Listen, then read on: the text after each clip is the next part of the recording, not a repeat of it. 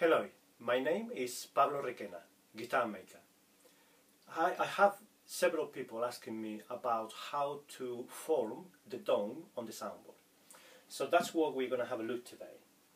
I've got this soundboard that I'm starting to fit in the struts and form the dome. And the way that we are going to do this, or the way that I do it, I'm sure, as usual, there's many ways of doing the same job. I'm using this jig here, which is made of 2 pieces of plywood. This one is round, but you can have it square as well, depends how it works better for you. And I have 3 threaded bars, and it's attached with nuts, and that way you can adjust the height that you want here, depending on the length of the bars that you're using to glue it with. And then the most important element of this jig is this dish. Now this dish is, I'm going to get a few things out of the way.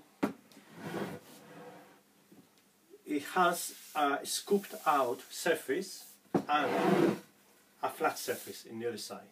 It's made of 2 parts. It's got 1 inch or 25mm MDF and then 12mm plywood. And in this side you can see all these rings, because being plywood, as you cut into it, you're cutting through the layers. So these rings show you really how sort of it's quite even in the way that the arch is produced here. I've got a note here at the back. You can see it says 25 feet. This is the radius of the arch that we have in this side. And also, to give you an idea, this is 530mm in diameter, and if I put a straight edge there down the middle, and I take a measurement of the gap that I have, it's just under 6mm. So that gives you an idea of the type of arch that we're going to be putting onto the soundboard. Now, the way that we do it is that we bring the dish into the pressing jig. Always make sure that there is nothing untowards there that could scratch your soundboard. And then, because the soundboard is, this one is made of spruce, that's very normal timber to use for a soundboard. You can also do it with cedar as well. But at this stage it's very, very flexible. So what we're going to do is to glue in the struts onto, and we're going to press them into this shape. So in gluing them in this way, what it will do is that the soundboard will start retaining the shape of the dish that is being glued on. And here you can see I've got already a few elements in place. So I have the 2 reinforcements for the sound hole, and I have the bridge plate as well. These 3 are the first ones to glue in because they are very low. So I glue them on a little bit higher and then I plane them down to the right height. These ones are 1.5mm in height, and the bridge plate is 1mm. So this one obviously has got to be done first because these bars go on top of the reinforcement. But these ones also because these ones are so much lower than the other struts that if I did it the other way around, it would be really difficult to plane them down. So be mindful of the sequence in which you're going to be gluing things into your soundboard, because it will make your job easier.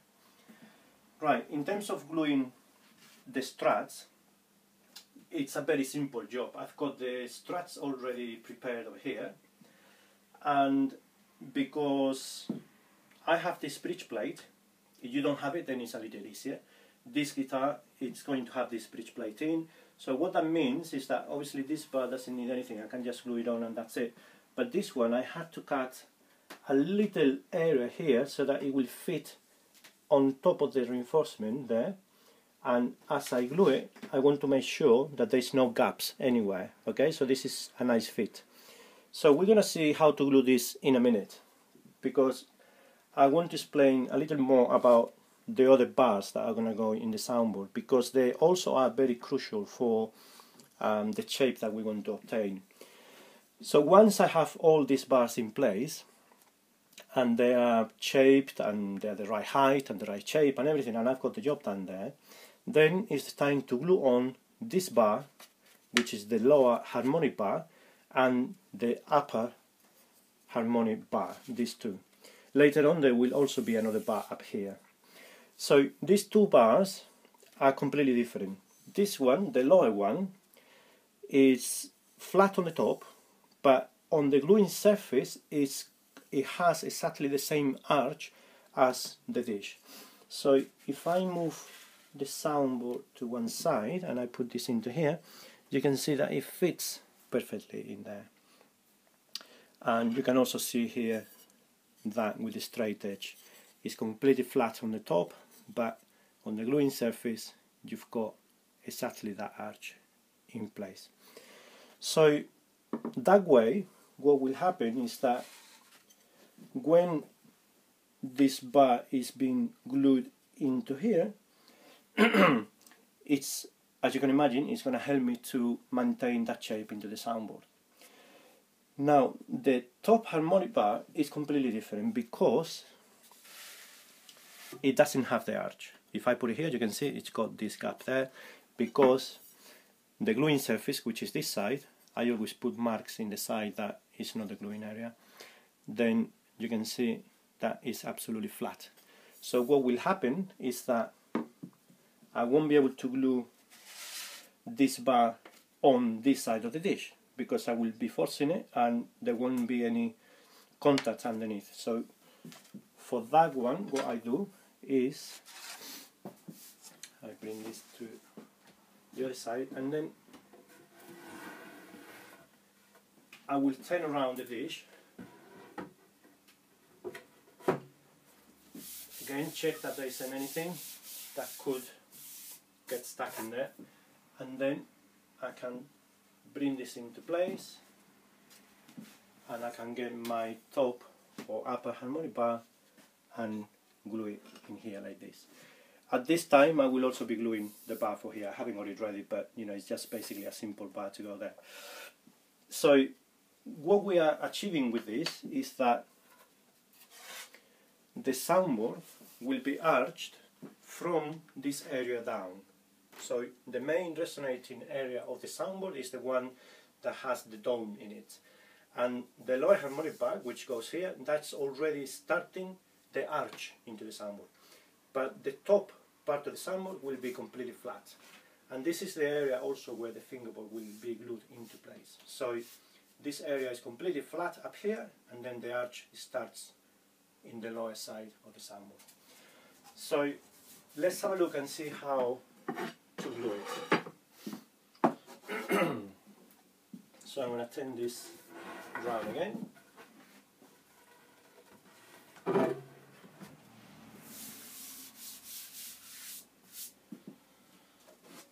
And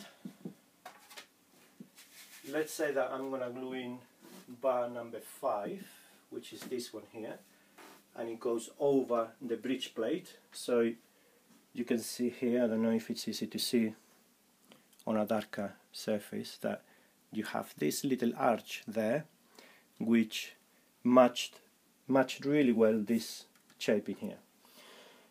Okay, something important about the bars is that it's not going to be very easy to see here, but the grain runs up. So all these bars, absolutely everything that we glue into the soundboard, as well as the soundboard itself, it needs to be quarter-sawn, and all the grain needs to be perpendicular to the surface that we're gluing it on. That's important because that's how you obtain the maximum strength of the bar, and then it means that the bar can be smaller and therefore lighter to have the same sort of strength. This bar in particular is 3.5 millimeters wide, and at the moment it's 4 millimeters height. Later on some of them will be a little bit lower, but I use 4 millimeters high because that's, I know, is the highest bar that I'm going to be using in the middle, so it's no point to having them any higher. And then being quite low, it means that they're quite flexible and they will take the shape really well. So let's glue it in here, and to glue it I've got this pushing bars. And this, I'll show you one like this one. These bars are curtain bars. So you can buy these online. I bought these ones in Malaga, where I have another workshop there where I do my courses. And there's a shop around the corner there where I bought this one, so it wouldn't be any point to tell you where I got them from, but I've seen them online, so I'm sure you can find them. And basically they are curtain bars, like what you could put in your shower or something like that. They sell them in different lengths. This one is, let me just check, I think it's about 300. So the fixed part of it is 290 millimeters. So this would go from 300 to about 400, and that's the length that if you're going to be looking for them online, you'll see that you have to choose the right length. Well, that's the one that I'm using here. I think there's one that is also shorter, which is not good for what we're doing here. So this is very practical because, okay, it's not designed for this, but it works really well because the adjusting mechanism is a spring inside this tube. And as I spin this part, it goes up through the spring and it shortens the length. And then when I have it at the right length, the same spring, it will be the one giving me enough pressure to clamp everything down. So actually, they work really well. I had to admit, it's not my own idea. I saw somebody else doing this and I thought, oh yes, that works really well. So I decided to copy that. What I've done is to change it very slightly. So in the thin part of the tube, so the one that is hollow, because in this part you got a spring here, so you wouldn't be able to do this, I've taken the end and I just put in a little dowel, which then I have sharpened up, and that will make my job easier when it comes to clean the glue in here. You will see in a minute how it works. You might not find this online. I don't know, it depends where you are in the world. I suppose not everybody's got access to everything. So before I was using this, I made my own pushing sticks. This is very easy to do. It's time consuming, but once you've done them, then you don't need to do them again and again. You just make about 20 or 30 of them, and they will do the job very well as well. These ones are done very differently, so I'm just going to open them up so that you can see. This has got a string to keep everything together, and if I remove the string, which is holding together these two parts, then you can see that this is 8mm dowel. Let me just check. Yeah, 8.5. Yes, 8mm. Then this is a 12mm dowel. You make a hole very slightly bigger than the dowel that you're going to use, and then you put a spring inside, and that's the one that is going to be compressing the bars in place. So these ones work very well as well, and I'm sure you can access those materials to be able to do your own. But then of course you can also use just a very thin strip, which if it's just a bit longer you can just flex it and that will push into it as well. Those are available to buy online as well, or you can make them yourself. They're really easy. So now that you know how to, or what to use to be able to clamp them, we're going to go on and we're going to glue one of them in place. So I've got my glue over here, and I always put my number on the top so that if I see the number, I know that I'm gluing it in the right way. So I'm just going to run a small bead of glue